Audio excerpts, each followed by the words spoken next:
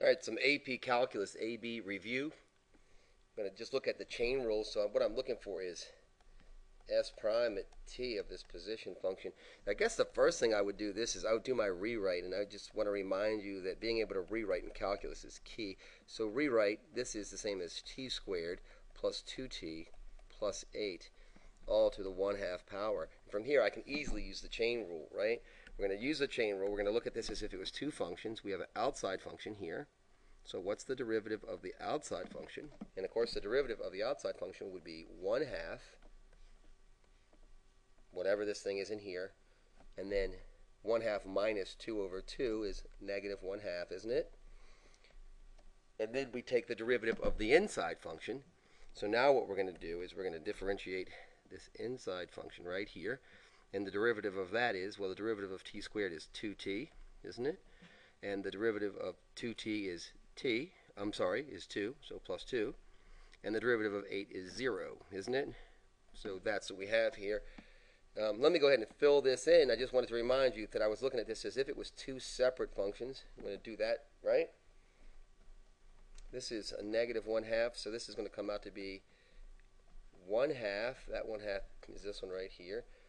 This whole thing is going into the denominator because, right, so square root, I'm going to just clean it up, t squared plus 2t plus 8, right?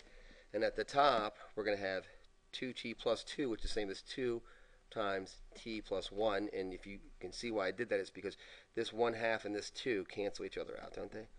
So I believe this is our derivative. So we have s prime at t is equal to that value. All right? So, all right, let's do another one quickly. And let's do this one. This one was one that gave people a lot of trepidation. I love that word. Y is equal to 37 minus secant cubed of 2x. So I'm just going to look at this differently. I'm going to look at this as y is equal to 37 minus secant of 2x cubed. Same meaning, isn't it? I know that the derivative of this 37 is 0, so y prime, the derivative of that is 0, isn't it?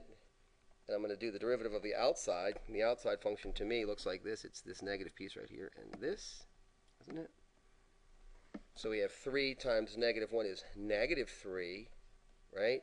Secant of 2x, so we don't do anything to the inside piece here, do we? Right? Times the derivative of the inside, and the derivative of the inside, right?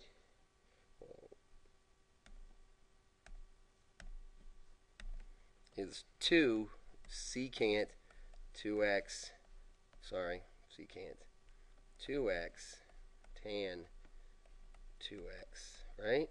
So what I did here is I took the derivative of the inside, and this is the first derivative of secant of f of x. So the derivative of the inside piece is this, and the derivative of secant of f of x is secant f of x tan f of x, isn't it?